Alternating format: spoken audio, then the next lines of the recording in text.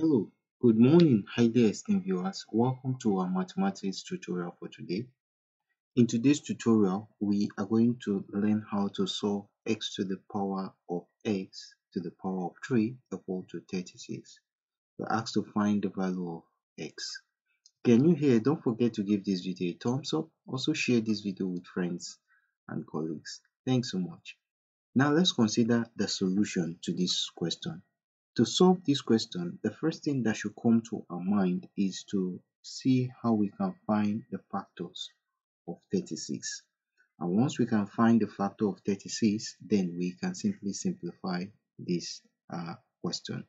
Now we know that 6 to the power of 2 is equal to 36, which is 6 multiplied by 6, and that will be equal to 36. Now if we have that in mind, we can simply expand 36.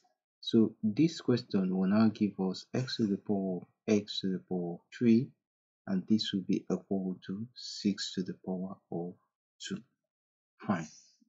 Now the next thing that should come to our mind is to also simplify further.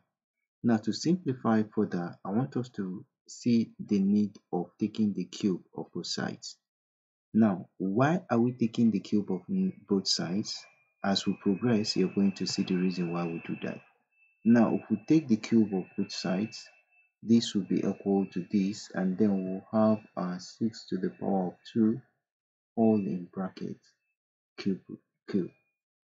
Now, let's apply one law of indices. That law of indices states that if you have a to the power of x all to the bracket y, this can be equal to a multiplied by x y. So we are going to apply that law over this. Now if we apply that law, that value will now simplify to become x to the power of x cube all to the power of 3. This will now be equal to 6. The exponent will multiply to give us 6 to the power of 6. Now, having done that, the next thing we'll now think of doing is also apply another law of indices. Now, remember this law of indices. If we have a to the power of m all to the power of n, this can be equal to a to the power of n all to the power of n. Now, if we do that, that means the powers or the exponents can interchange. If we do that, we are going to have this value to now become x to the power of 3 all to the power of x to the power of 3. And this will be equal to 6 to the power of 6. Remember, we apply this law of indices over here. Now, that makes us have our equation to now look very, very similar. Now, you can see that we have same base and we have same value in the power. Now, if you look at that very well, you come to see that whenever you have x to the power of x to be equal to y to the power of y, that x can be equal to what? X, as long as x can be equal to y as long as y is what? As long as y is greater than or equal to 1.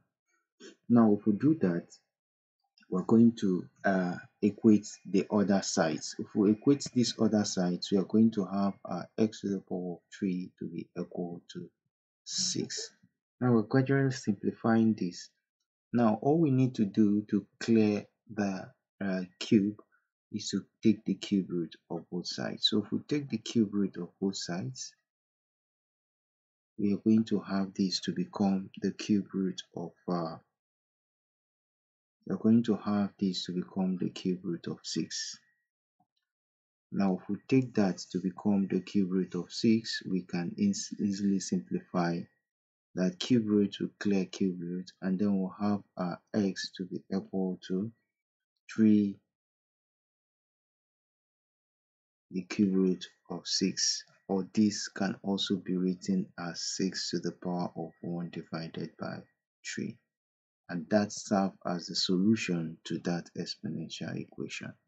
Now we want to test to find out if our solution is actually correct. Let's check. Remember, initially we are given the value x to the power of x to the power of 3. We say it should be equal to 36. Now let's test by putting the value of x equal to this and see if we will get our final result. Now if we put our value of x to be equal to that, remember this can be equal to 6 to the power of 1 divided by 3, or multiplied by 6 to the power of 1 divided by 3, and this will be multiplied by 3. Can it give us that value? Remember, according to the law of indices, this power will multiply, and that will give us 1 divided by 3 and multiplied by 3, and that will give us what? 1. So we'll have 6 to the power of 1 divided by 3 all to the power of 6. Now 1 divided by 3 can also be multiplied by 6. 3 over here 1, 3 over here will give us 2, and this will give us what? 6 to the power of 2. And 6 to the power of 2 is equal to 6 multiplied by 6, which is equal to 36. So you see, our value, which is the solution, x equal to the cube root of 6, satisfies that exponential equation we have up there. So you see, it's very easy solving this. Thanks so much for watching, and I look forward to seeing you share this video with friends and colleagues. Bye bye for now.